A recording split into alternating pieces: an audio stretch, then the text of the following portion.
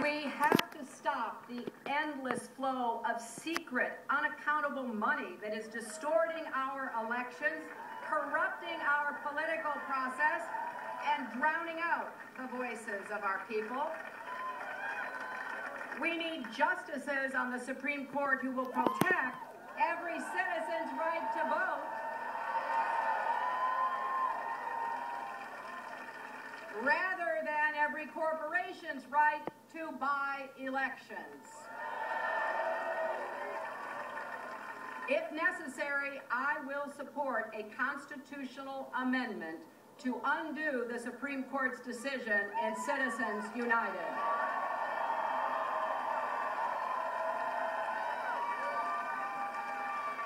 I want to make it easier for every citizen to vote. That's why I proposed universal automatic registration and expanded early voting. I'll fight back against Republican efforts to disempower and disenfranchise young people, poor people, people with disabilities, and people of color. What part of democracy are they afraid of? But no matter how easy we make it to vote, we still have to give Americans something worth voting for. Government is never going to have all the answers, but it has to be smarter, simpler, more efficient, and a better partner. That means access to advanced technology so government agencies can more effectively serve their customers, the American people. We need expertise and innovation from the private sector to help cut waste and streamline services. There's so much that works in America. For every problem we face, someone, somewhere in America is solving it. Silicon Valley cracked the code on sharing and scaling a while ago. Many states are pioneering new ways to deliver services. I want to help Washington catch up.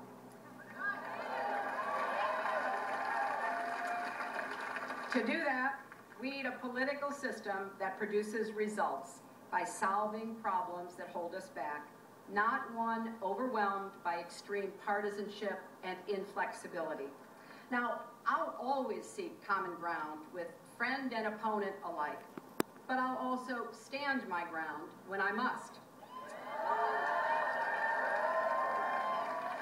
That's something I did as Senator and Secretary of State, whether it was working with Republicans to expand health care for children and for our National Guard, or improve our foster care and adoption system, or pass a treaty to reduce the number of Russian nuclear warheads that could threaten our cities. And it is something I will always do as your president. We Americans may differ, bicker, stumble, and fall, but we are at our best when we pick each other up, when we have each other's back. Like any family, our American family is strongest when we cherish what we have in common and fight back against those who would drive us apart. People all over the world have asked me, how could you and President Obama work together after you fought so hard against each other in that long campaign? Now, that is an understandable question, considering that in many places, if you lose an election, you could get imprisoned or exiled, even killed, not hired as Secretary of State.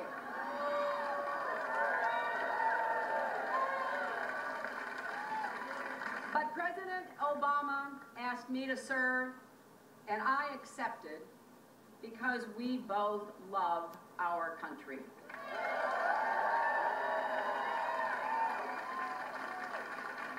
That's how we do it in America. With that same spirit, together we can win these 4 fights. We can build an economy where hard work is rewarded. We can strengthen our families.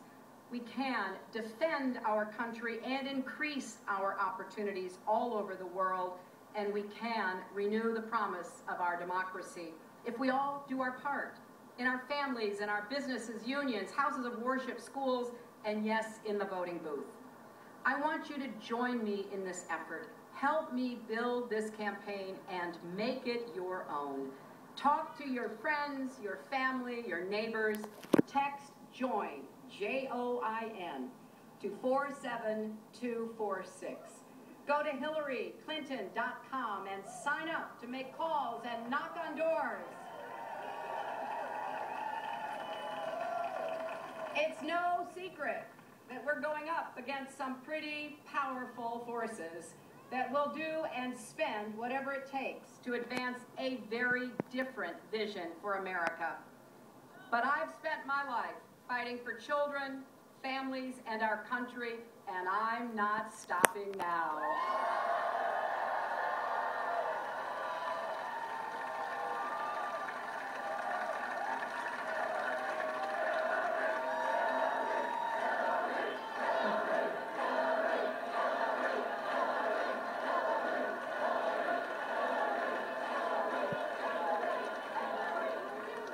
Now, I know how hard this job is. I've seen it up close and personal. All our presidents come into office looking so vigorous, and then we watch their hair grow grayer and grayer. Well, I may not be the youngest candidate in this race, but I will be the youngest woman president in the history of the United States.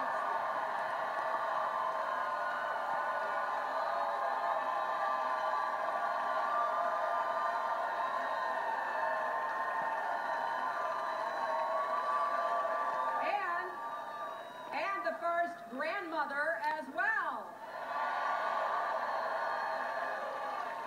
And one additional advantage, you won't see my hair turn white in the White House. I've been coloring it for years.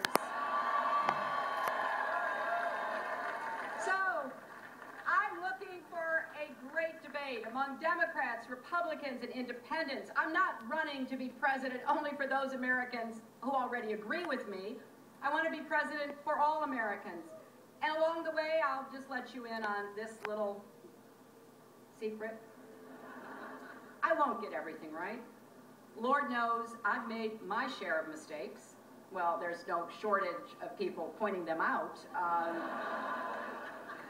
And I certainly haven't won every battle I've fought, but leadership means perseverance and hard choices. You have to push through the setbacks and the disappointments and keep at it.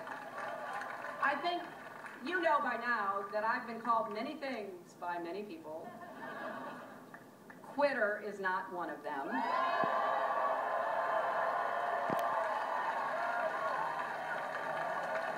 Like so much else in my life, I got this from my mother. When I was a girl, she